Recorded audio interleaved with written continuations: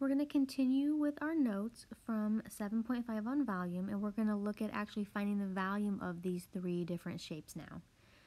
So our first one is a sphere, and we're going to look back at the formula for that. So we're looking at the volume is 4/3 times pi, which we said we're going to use 3.14,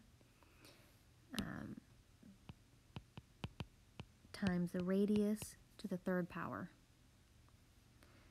So I'm just going to bring that down to our problem here, and let's copy down our formula. So volume equals 4/3 pi radius to the third.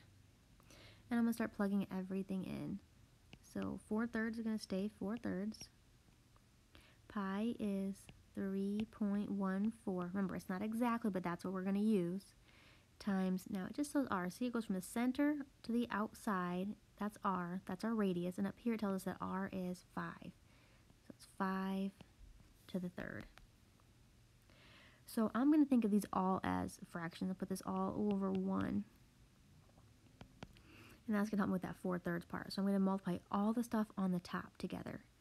And I'm just going to put these in the calculator one piece at a time. So I'm going to put in this 5 to the third first. So 5 to the third, remember, means 5 times itself 3 times. So that means 5 times 5 times 5. And that's going to give us 125. And then now that we have all these fractions, we multiply fractions by multiplying straight across the top and then straight across the bottom. Let's do the bottom first because that's easier. 3 times 1 is 3. And then I multiply across the top.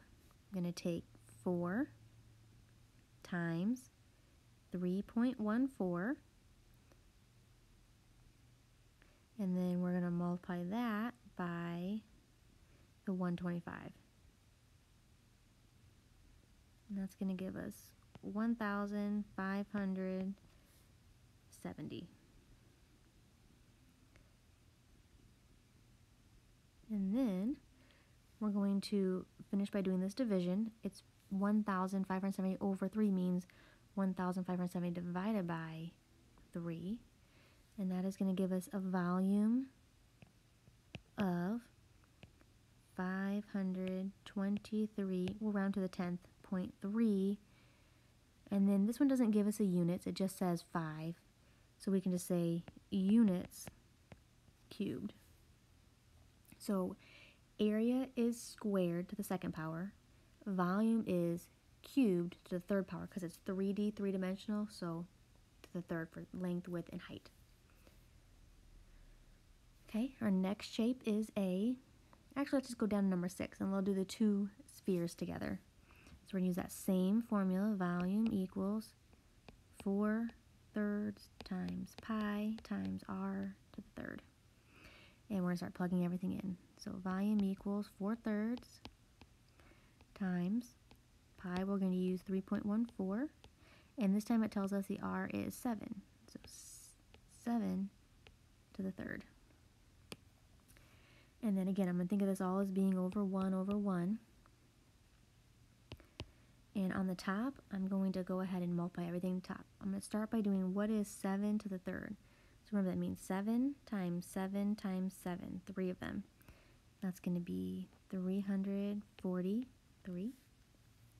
And then we're going to multiply everything across the top. So 4 times 3.14, and then times that by the 343 we found. And we are going to get 4,308.08. And then I multiply all across the bottom. 3 times 1 is 3. I'm going to do that division now. So 4,308.08 divided by 3. And we're going to get a volume of 1,436.03 if we round properly to the hundredths place. And this one, again, doesn't give us our units, so we're just going to say units cubed, or to the third power. One note that we might want to make is that if it were to give us the diameter of this sphere, we would need to take just half of it. For example, if they had given us all the way across here was 8, then we know that then if all the way across is 8, then what we need halfway across would be just 4. Or again, that's called the diameter. So if they said if diameter is 8, then we know the radius must be 4. So just be careful with what information they give you. You may need to adjust it. If they give you the diameter, find half of that before you do your calculations.